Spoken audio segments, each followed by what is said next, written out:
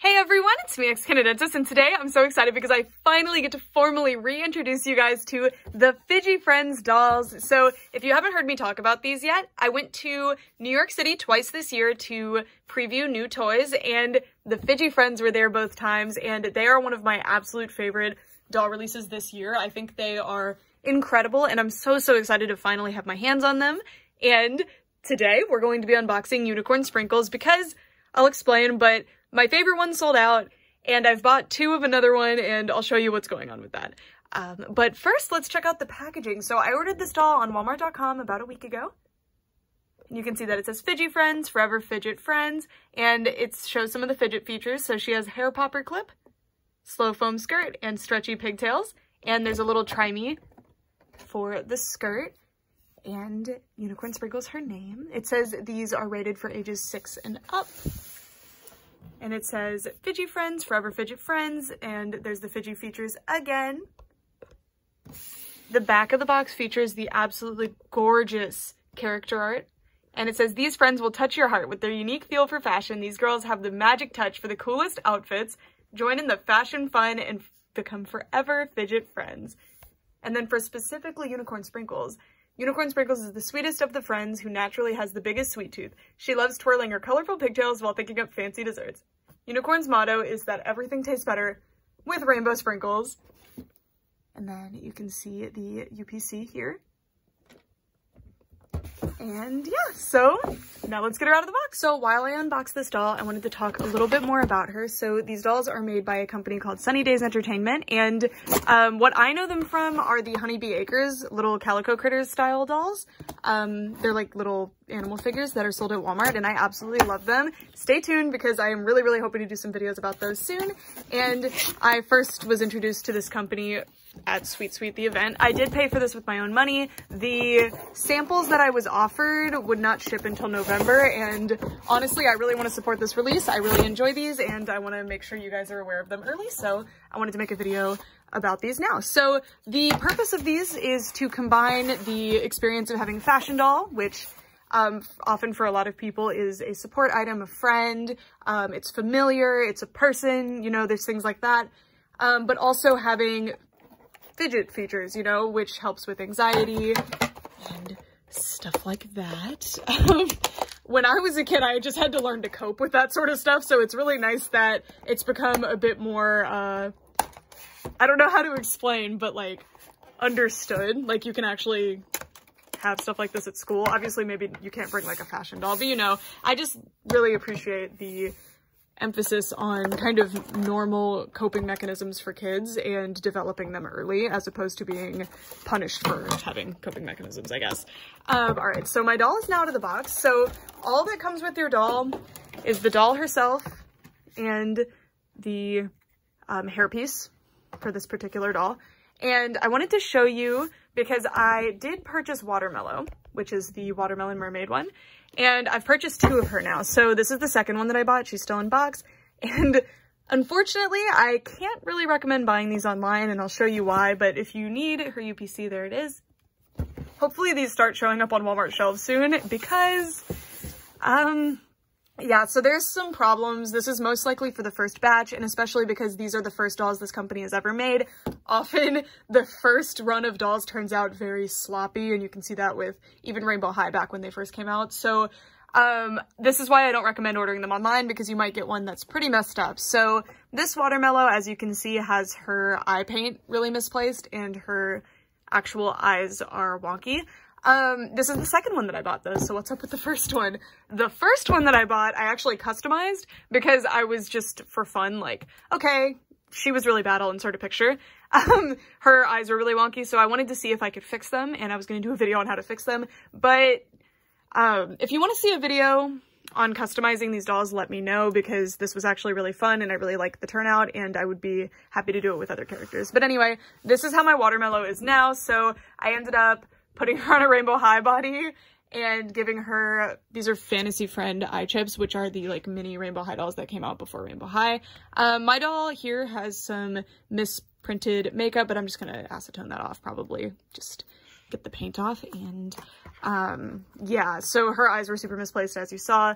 So I was just playing around with her, and this is what I came up with. I actually really like this. She's a bit messy though. I need to fix her hair again. I'm really bad with bangs, and I actually cut the bangs because I couldn't really get this to happen again because I really like these big poofy bangs. But anyway, all that is to say, I will attach the links in the description to buy these online, but I would recommend waiting until they show up in stores, which I've been told is going to be around November. Unicorn Sprinkles is now out of the box, and this is what she's looking like. I'm really, really loving this one. As you saw, the only other ones that I have are the mermaid ones, and honestly, as much of a mermaid person as I am, I'm really, really loving the articulation, the extra articulation that these have, and we will go over that in detail as well as look at the bodies of these dolls for those of you who like customizing or want to do restyles of these dolls. We'll get there. So for starters, as always, I want to look at her face, and she is so cute. I really love the face style of these. When they're printed properly, I got very lucky with this one. They're absolutely gorgeous. And again, if you guys want to see a video on customizing these, let me know, because their eyes are actually quite different than what you would expect them to be. But they're really nice. They're very simple, but I think they match the art style quite well. And the paint actually is quite pixelated, which means they're using like a tampo, which is, they print it and then they stamp it on is what I'm pretty sure goes on. To me, it almost looks like glitter, but that can be drying and I know people dislike it. And her paint got chipped when I was switching her eyes out, but you can see that she also has the pixelation.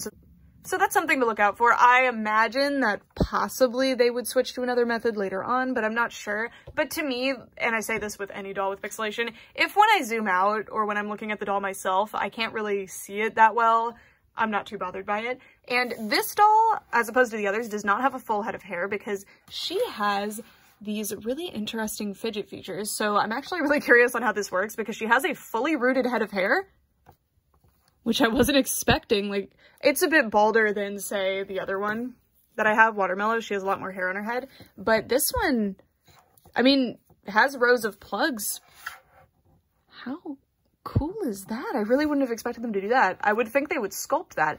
Anyway, the hair is super nice nylon hair. It's very, very soft. It's shiny. It's silky. It's very pretty. Eyebrows. The eyebrows being pixelated is a bit of a problem, but both of the dolls I have bangs, so it hasn't bothered me too much. This is the headband piece that comes off. Hers is more of just like a dollop of whipped cream, and the feature of all of these is that you can actually pop out a little thing, so this one has a unicorn, which is pretty cool. And this piece is made out of some kind of latex, not latex probably, it's probably silicone or rubber, so it's a bit greasy feeling almost, but it's really fun. Like, I feel like this is a really fun little thing, you know? It's cute. And you can actually get the unicorn to stay out if you want it displayed like that. And then there's a little horn. I like that this is painted and not just like a really ugly unpainted accessory, I guess. And then there's this little barrette thing, so you can just slide it through. I'm thinking maybe that's why they rooted her head fully, but I'm just really impressed that they did it. And I think it looks really good on the head. Of course, it looks better in the art on the box, as you can see, but I think they did a good job. I think it looks really good. I love the little sprinkles, by the way. And then the bows are my least favorite. They don't look very good.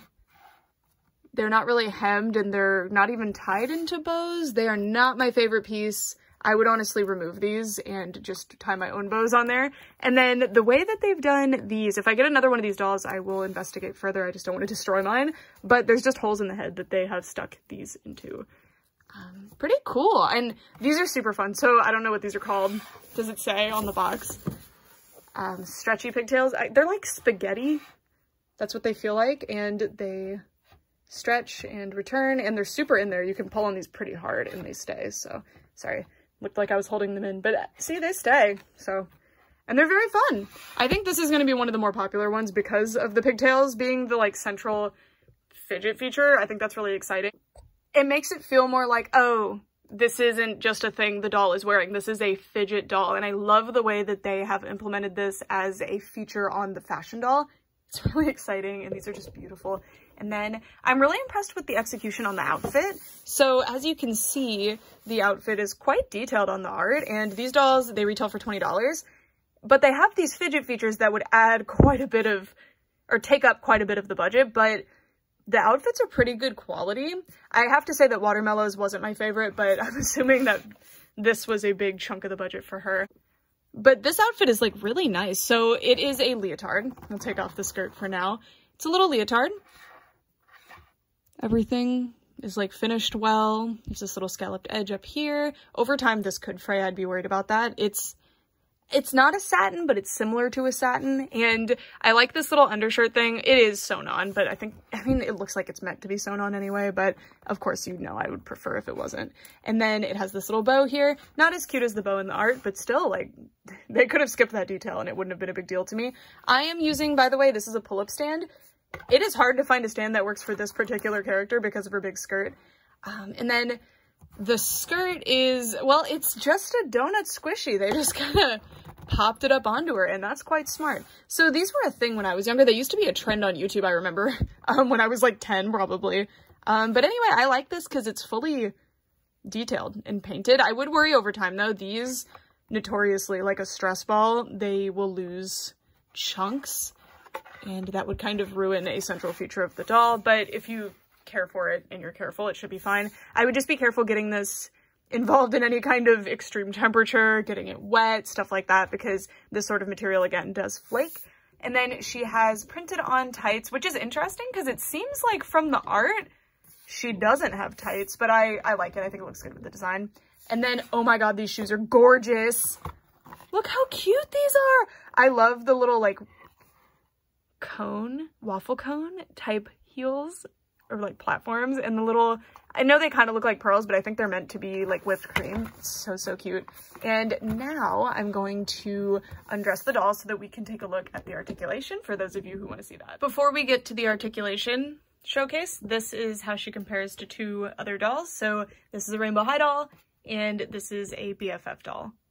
Really, really similar proportions to a Rainbow High doll, and I will be trying a Rainbow High outfit on her, just because I know a lot of you guys are probably going to be curious. Now we're going to take a look at the articulation of the doll. So her head has some rotational motion, but mostly just a swivel. She has really a lot of joints. I was very impressed by this because I would expect these dolls to kind of have the standard 5 articulation points. So it's really impressive to see them with the same amount of articulation as a Rainbow High doll, except that the neck isn't super mobile and then the wrists are only a swivel. They don't have the hinge joint, unfortunately. The elbows aren't the best joints in the world. I have this complaint with a lot of dolls, but they don't reach like a realistic range of motion. I expect at least a right angle. They hit an obtuse angle. This doll's so cute though. And I really appreciate that they painted the tights onto the, like, to match the underwear as well. Like, I think that looks really good. Oh, hello. Interesting. Okay, so I believe that is a hole for the wings that come with one of the other dolls. So that's actually quite cool. I did not think they would do that. And I don't remember if that was on the mermaid. I didn't notice if it was. She also has these these are meant to help articulate it more, I think. I'm not 100% sure what the purpose of those is, but Rainbow High comes with them too. And she can sit, but without kind of straddling a little. She can't, oh, look how long her arms are. Actually, they prevent a full sit. But yeah, she can sit, but they have to straddle the legs a little bit. Unfortunately, again, the fix for that is very simple. You just have to carve the joint out a little bit. So you could do it yourself, but it's just weird to me that doll companies generally don't. She also has the rotational motion here because the knee joints are double jointed. But same issue as original Rainbow High dolls, actually. The double joint doesn't function like a double joint. It kind of just functions like a normal joint. And then the feet are not articulated, but that's what they look like. All right, so before we finish up this review, I'm gonna switch her into a Rainbow High outfit. The clothing is actually pretty compatible. I'm shocked. So I knew the shirts would fit fine because I put the other outfit on this little custom that I made, but this is a Rainbow High body that she's actually on. And again, I can do a tutorial on this, especially since I have another watermelon that needs help. But anyway, the pants do fit. It's just that they're quite loose. They have a lot thinner waists and hips than Rainbow High do, but you can get away with it. So that means dresses will fit just fine and skirts will also fit just fine. Pants are the perfect length too. And then they do have flat feet, but as you can see, if you bend the legs, you can get the shoes to look fine. By the way, this is not an outfit that I like intentionally put together. It's just random extra pieces I had near my filming setup. But yeah, also another feature that I forgot to point out is that the wrists, like, you can remove the hands at the wrists. It's really difficult for some reason, and I had to use pliers to do it on my other dolls, so I'm not even going to bother with that, but some of the outfits cannot be changed without doing that. I actually didn't have to remove her hands to take off this outfit, but I wanted to point out that this material is not the like satin-like material I thought. It's a similar material to what Barbie uses often, but it's getting the job done. These have a heavy emphasis on fabric printing. This outfit in particular I think is quite nice. I don't super like Watermellow's outfit. It looks cute on the doll, but in terms of like switching your doll's outfits around, I think this one looks quite artificial because of the printed on little seeds. But other than the seeds, I think that outfit looks really good. I love the poofy sleeve aesthetic that like all of these dolls have. Anyway, that's it for this video. I'd love to know what you guys think of Fidgie Friends. I really love these, even if, like, I understand these aren't going to be for everybody, especially adult collectors, but I think those of you who either have a child or just a child in your life that you wanted to gift something to, I think that these are, like, the ultimate gift for a kid. They are awesome. They're super, super nice dolls. They're an introduction into fashion dolls. They're an introduction into even fashion doll quality. They're not as high a quality as say, a Rainbow High doll, but they're also half the price of a typical Rainbow High doll now. And they have all of these really exciting features that I think, honestly, at the $20 price point, unbeatable with the gimmicks. And the gimmicks, to me, don't feel like an excuse for the price. They feel like a justification for the price, which is very important to me, because a lot of dolls, there's a gimmick and that's an excuse, but it doesn't feel justified. But in this case, it feels very justified. These are awesome. And that's it for this video. Thank you guys so much for watching, for real this time. Also stay tuned. I'm really, really hoping that I can get a hold of especially the butterfly character, but if not, if I can't get a hold of her myself, you'll see. We have plans. Anyway, for real this time, thanks so much for watching. Bye!